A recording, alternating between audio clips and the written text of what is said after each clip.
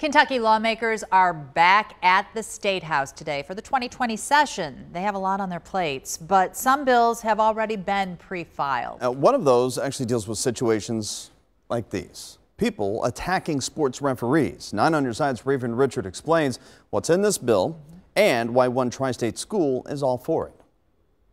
Lawmakers are hoping the days of referees being abused will soon be over, and that's why they're proposing beefing up the penalty for folks who decide to cross that line. We've seen them before. The viral videos of parents attacking referees. These videos here did not happen in northern Kentucky. We need to have strict penalties for people for bad behavior. Michael Hunter is the assistant principal at Newport High School.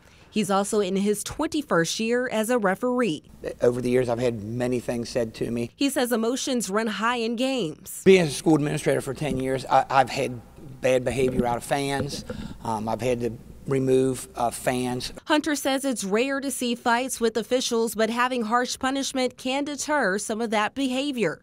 If a person knows what the consequence is going to be before they misbehave, they're less likely to do so. It's like having law enforcement at your games.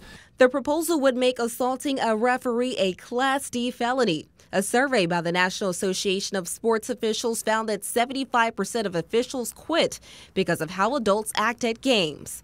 Butch Cope from the Kentucky High School Athletic Association says, and the number one thing they tell us when they don't come back is we don't like the way we're being treated by coaches, players, parents, administrators, whatever. At the end of the day, I look forward to the days that I have games. It's just a game. The legislative session goes on now until April 15th. In Newport, Raven Richard, 9 on your side.